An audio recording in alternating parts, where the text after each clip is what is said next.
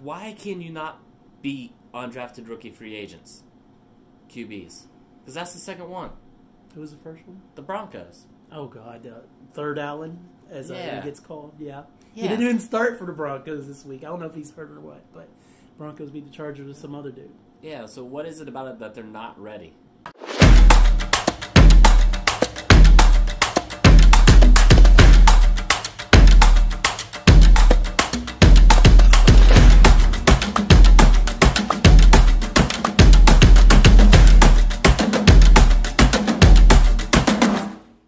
What's up, everybody? That's Kellen Conley. And that's Anthony Sellers. And this is Browns in Our Blood. That was a rough game. Man, so the Browns fall in Pittsburgh. So still no wins in Pittsburgh. I think there was a graphic saying it'd be the first time that they swept Pittsburgh since like 98 or something like 88. that. 88, I'm sorry. See, this is why I am not a Browns fan.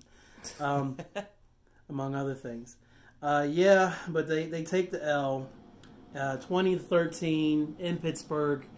Anthony, what were your takeaways from the game? You kind of just, I saw it implode. The implosion just kind of happened. Mm-hmm. Like you got the sense at the end of the first half that they were pressing a little bit because they felt the momentum switching. Like they had taken the wins out there in the first couple drives with the first 10 points. Mm-hmm. But then they don't get that, like the end of the first half, they don't get a first down. They got 3 and out, and all of a sudden, Pittsburgh goes down the field with 30-yard bombs, just chucking up bombs and score. And it was like almost like they pressed a little bit, in which I don't mind trying to go for it and get points because Pittsburgh was coming out to get the ball to start the second half. Yeah. So I don't mind that personally. It was the way it went about, though. It's something about it felt off. It was like, it wasn't necessarily they weren't Hail Marys, but they were all deep routes where they forced it to Odell. They were trying to force it to Odell. Every one of those was an Odell deep ball. And they were going for a dagger almost. Yeah, the use of the timeouts was off too. It seemed like the way that they were split and it just didn't. None of it made sense to me. No. I personally like the aggression factor. Try to get points to end it in the half. That would have been great, even if it's just a field goal and be up 13-10. Yeah. But it just fell off the rails. From there, it was like they were inept for the rest of the game. And quite honestly, it's inexplicable. Like, good word, vocab 5. It just there you go. Why can you not beat undrafted rookie free agents, QBs? Because that's the second one. Who was the first one? The Broncos. Oh, God. Third Allen, as he gets called. Yeah. He Yeah. didn't even start for the Broncos this week. I don't know if he's hurt or what, but Broncos beat the Chargers with some other dude. Yeah, so what is it about it that they're not ready? The defense looked good in the first half, I thought. And in the second half, I mean, they gave up some deep passes, obviously. But they pretty much held it together. It's like once they gave away that first deep pass, mm-hmm. It was like everything after that was they just fell apart. Yeah. There's no other way to explain it. It was, what it was almost like now I think about it? Do you think they went in too cocky? Possibly after what they did to them in Cleveland. No, because they started off hot. I mean, the first drive they took up half the quarter, only got a field goal. But they took up half the quarter, mm-hmm. and then the very next drive after that, it's a touchdown to Kareem Hunt. So like they're up 10-0. So it's like, okay. So I don't get what happened after that. Like everything they just fell off the rails. That's the only thing I can explain. And I actually woke up more pissed on Monday than I was when I left my parents' house Sunday. Yeah, I can understand why, because the Steelers made their halftime adjustments, and then there was just no answer for what the Steelers were doing on defense. And the Steelers' defense played out of their mind. The defense was way better than it was in the first matchup, in my opinion. Baker was hurried. He was pressured. He took multiple sacks. So the Steelers' defense did its job. Yeah, you can tell that their defense feeds off of the fans. Mm. You can tell they feed off of that. That's one of the things I hate about them. Yeah. You just hate, like, any team, really, but with the Steelers, when they're in that damn catch-up stadium, man, like, when the crowd's into it and those stupid towels start waving around and stuff, and they're feeding off of it, and you just feel the energy almost flowing onto the field from the fans, and they really have always done that, and this is no exception, because the crowd was loud as hell, and it came across on television, and they wanted to beat the Browns after what happened a few weeks ago. And they just came out more inspired. And it's just frustrating because it's like to be an NFL team that makes the playoffs. When a team takes a step up against you, like the Steelers did in the second half defensively at least, you have to match that energy. And the Browns just stayed here and even here sometimes. So it was just, it was maddening. Baker's hand. What's the prognosis? Nothing serious? I haven't looked. No, not too serious. I mean, let's face it. Any professional quarterback who slams their hand off of a helmet in cold weather is going to be affected. Baker Mayfield's no exception. I don't care if Tom Brady's out there; he's going to be affected. So I feel like that had a factor in it. But again, Baker just had no time, and then I feel like they were getting away from the running game to you. In the no, they half. did. They did. That was. It was a close game, man. They had 6 or 7 rushing attempts in the second half or the fourth quarter. One of the two. But it has to be one of it had to be the second half, actually. Yeah. Like, they just got away from it. Completely. So, yeah. And that's pretty much the makeup of the team. Yeah. And I'm going to go into this, too. Go ahead. Because spill the tea. Chris Smith was cut today. Like, released. And then they signed someone up. Practice squad? Yeah, some tackle off of the practice squad of the Falcons. I don't like how Dorsey's running this roster. I just don't. Okay. It's gone... He's depleted depth. You're already thin at the defensive line, and then you release a guy who is a decent depth. But you think about training camp. Even right before training camp, to start the league year, we had Myles Garrett, Larry Ogunjobi. They signed Sheldon Richardson. You had Emmanuel Ogbah. You had Jannard Avery, who was listed as a linebacker, but let's face it, he's an edge rusher. He's a rusher. He's a pass rusher, defensive line. Yeah. Then you had Chris Smith. And then you had Anthony Zettel. Who's left in that line now? You got Myles Garrett, who's suspended. You have Sheldon Richardson, because, obviously they just signed him this year. And then Ogunjobi. Those other 5 names or whatever, are not there. Like, you created a huge hole in a spot that you don't need to have the hole. And then, on top of that, the offensive line was terrible. The tackles, you ignore the tackles. Like, they got outplayed. And then, when they weren't getting beat by Dupree and TJ Watt, the right guard, Teller, was getting pushed back by Hargraves. Yeah. Like, it just broke down. It broke down. Like every couple of downs, they'd have a decent throw down the every field. Down. But Baker would they get a first down. Baker throw a good play, a good pass, and they get some yardage. And then next thing you know, Baker's like scrambling and throwing it away, and like he was running for his life out there.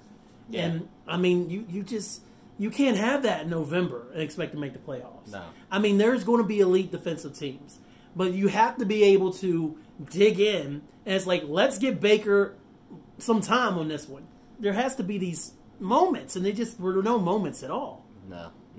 And the team doesn't have depth anymore. Yeah. Well, the defensive side doesn't have depth anymore. The offensive line's always been, I've always felt it's been kind of a weak link. Mm-hmm. But yeah, you were all about how much depth that you guys had last year, and that worked because y'all were on the field so much, defensively, that having all that personnel was good. But I don't know, maybe Dorsey's trying to like plug holes in the dam and stuff. I mean, mathematically, you guys aren't eliminated. He's plugging holes in the dam that he created. Yeah, the Browns fall 5-7. Steelers are 7-5. AFC North. Probably out of the question. Playoffs out of the question. This season's a disappointment. I'm going there. This season is a disappointment. With all the hype, the hype, of course, was unreal. It's the most hyped up season since before they announced the Browns were moving to Baltimore Am I crazy to say that? No. Because I feel like y'all had really good years in the mid-'90s, and then as soon as that came out, the art was moving the team. It's like right down the drain, you know? I mean, but there was a lot of excitement, a lot of big moves, and none of it has paid off on the field. Nope. At least not the way that we thought it would. So, I don't want to dwell on negative and Yeah. keep this whole thing negative because Yeah. I mean we've done that enough now. Yeah, we have. We've done this for 3 years, so we've definitely been negative at times. But it's just it's all right to say that this season's a disappointment. Yeah. In my mind, I'll I leave think it it at is. that. Yeah, and just leave it at that. I do want to say one thing before you talk about the Bengals game. This might be Mike Tomlin's best coaching job. And I hate to give the Steelers credit for anything, but with the roster being the way it was, James Washington played out of his mind today. The running back for the Steelers, Benny Snell. Benny Snell was 63 yards, but he was carrying, it was 3.9 yards a carry, and every time I looked up, he was getting a big gain, it felt like. But Tomlin has a dude named Duck as a starting quarterback, and I just want to give him his credit. I know it's a Brown show, but I feel like he's done a good job. I'm sorry. This is getting edited out. Bengals next. Going back home. 1 p.m. game this Sunday. Bengals have Andy Dalton back. Got their first win of the year. They're 1-11. What you thinking? Are you worried? Do you care at this point? I know you care. I think they'll. But it's just rough. Yeah, I think they'll bounce back just because they'll be at home. I think they're 8-point favorites. And they feel like they were. They probably embarrassed themselves a little bit, whether they admit it or not. I mean, that showing was pretty pathetic. Yeah. From the second quarter on, it was pretty bad. Very similar to the first game of the year. I think too, Cincinnati just does, they don't have the kind of talent and stuff. Even though they played well and finally got a win, it was against the Jets, another bottom-feeding team. Yeah. But you can't take away the fact that they actually did get a win and stuff. So bottom-feeding team that beat the Raiders last week. Yeah. But I think we'll bounce back, and I think that we'll see better performances, at least through Odell and Jarvis. I just don't know about that defensive line. I don't know what they're going to do about it. Yeah, it's a real sore spot. Yeah.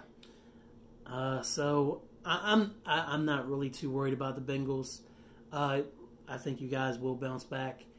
Hopefully it'll be a game where maybe y'all can get a big lead and then kind of rest some of your starters in the second half or something, kind of coast the rest of the way.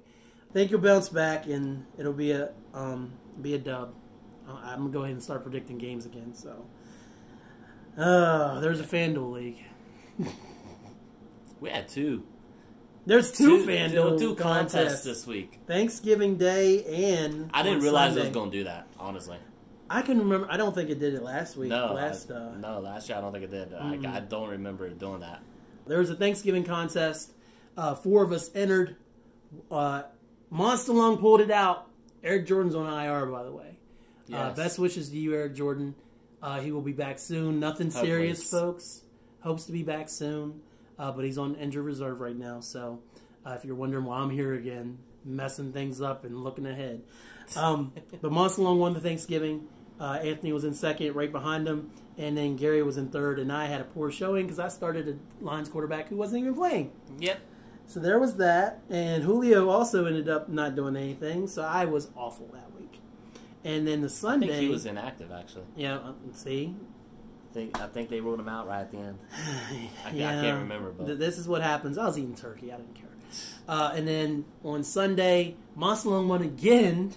And then I came in second. I won $3.80. Finally. Fine. Thank you. Thank you, sir. And then Anthony was in third. So your leaderboard, after all this time, not best 5 scores, total scores, Anthony is still in the lead. MONSTALUNG's in second. I'm in fourth now because Gary has retaken me in third place. And that's your FanDuel report. Good job, Gary. Cut Sorry. it. Cut him. Sorry, I had to do it. Had to do it. If you want to play FanDuel with us, go to the link in the description and check us out. There's 6 slots every week. It's only $2 to play. Come on in and see if you can beat us. It's too late to win the overall crown, which it's between Anthony and MONSTALUNG, Anthony and Eric.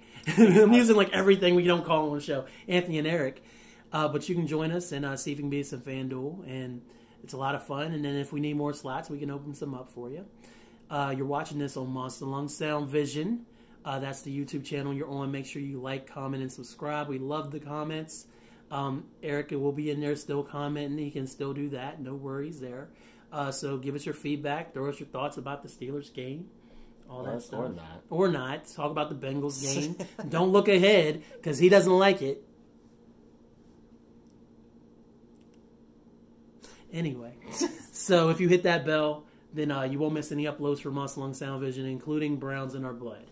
And then if you like your shows in podcast format and don't like looking at our ugly mugs, then you can go to -podcastgroup.com, a Morgantown, West Virginia-based podcast collective bringing great podcasts to the people. -podcastgroup.com. That's right. And I think that does it, man. So Browns lose, looking to bounce back against the Bengals. Disappointing season. We don't need to talk about the Raiders. The Raiders didn't even play on Sunday. The Chiefs did. The Raiders did not. All right. All right, After guys. that awkward moment of silence.